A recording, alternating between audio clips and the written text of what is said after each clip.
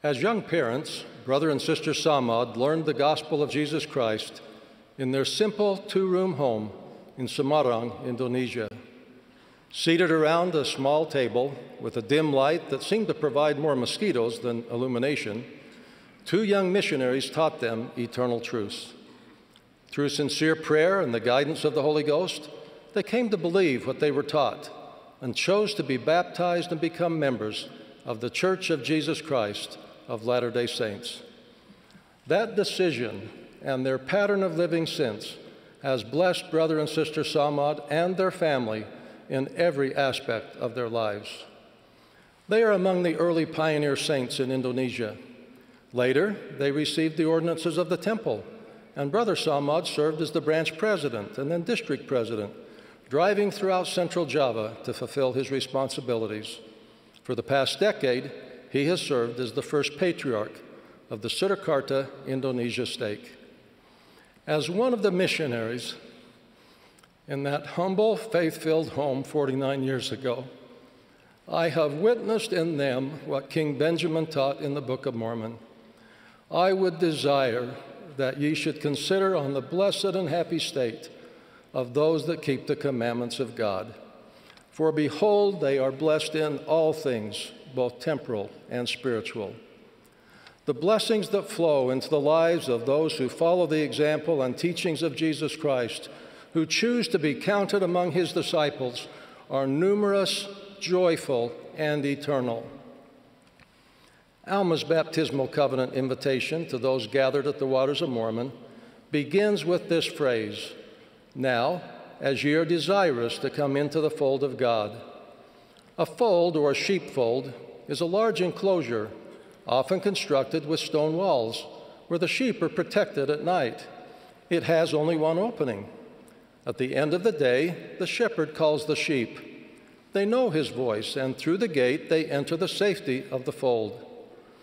The people of Alma would have known that shepherds stand at the narrow opening of the fold so that when the sheep enter, they are numbered and their wounds and ailments noted and cared for one by one. The safety and well-being of the sheep depend on their willingness to come into the fold and to stay in the fold. Among us, there may be some who feel they are at the edge of the flock, perhaps thinking they are less needed or valued, or that they don't belong in the fold. And as in the sheepfold, in the fold of God, we sometimes step on one another's toes and need to repent or forgive. But the Good Shepherd, our true shepherd, is always good. Within the fold of God, we experience his watchful, nurturing care and are blessed to feel his redeeming love. He said, "I have graven thee upon the palms of my hands. Thy walls are continually before me."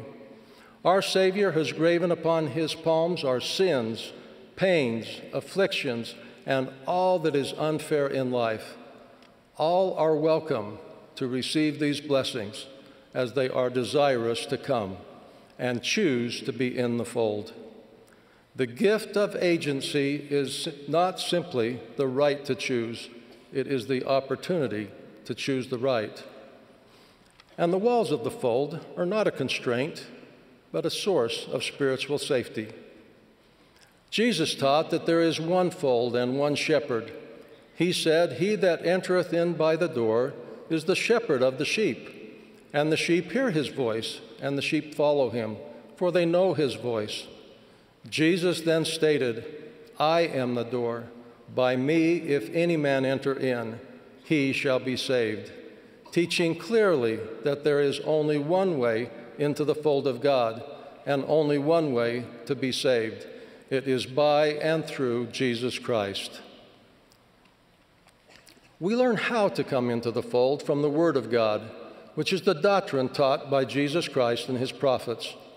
When we follow the doctrine of Christ and come into the fold through faith in Jesus Christ, repentance, baptism and confirmation, and continuing faithfulness, Alma promised 4 specific personal blessings.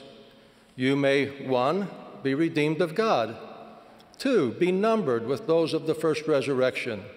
3, have eternal life. And 4, the Lord will pour out his Spirit more abundantly upon you."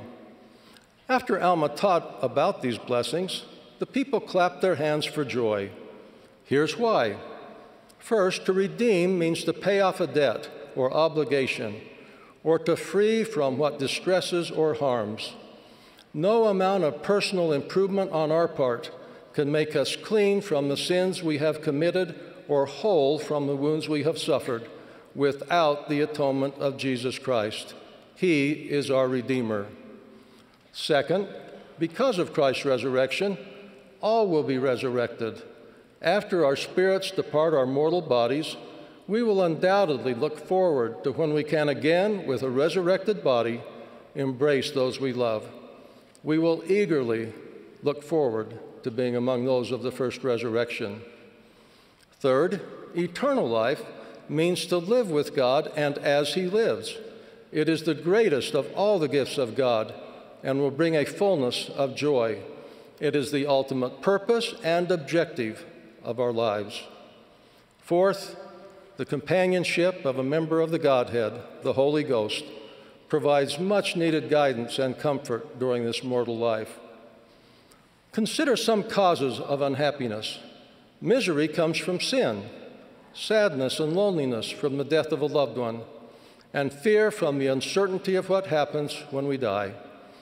But when we enter the fold of God and keep our covenants with Him, we feel the peace of knowing and trusting that Christ will redeem us from our sins, that the separation of our body and spirit will end more quickly, and that we will live eternally with God in a most glorious manner. Brothers and sisters, the Scriptures are filled with examples of the Savior's majestic power and His compassionate mercy and grace. During His earthly ministry, His blessings of healing came to those who trusted Him and acted in faith. For example, the infirm man at the pool of Bethesda walked when, with faith, he followed the Savior's command to rise, take up thy bed, and walk. Those who were sick or afflicted in any manner in the land of Bountiful were healed when, with one accord, they did go forth. Similarly, to receive the marvelous blessings promised to those who come into the fold of God requires us to do just that. We need to choose to come.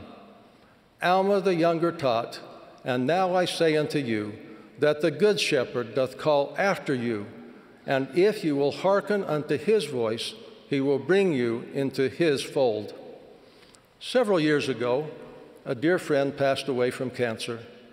When his wife Sharon first wrote about his diagnosis, she said, "We choose faith, faith in our Savior Jesus Christ, faith in our Heavenly Father's plan, and faith that He knows our needs and fulfills His promises."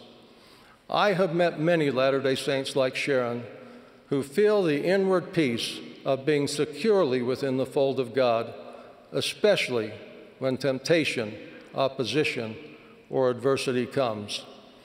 They have chosen to have faith in Jesus Christ and to follow His prophet. Our dear prophet, President Russell M. Nelson, has taught, everything good in life, every potential blessing of eternal significance begins with faith. My great-great-great-grandfather, James Sawyer Holman, came to Utah in 1847, but he wasn't among those to arrive in July with Brigham Young. He came later that year and, according to family records, was responsible to bring the sheep.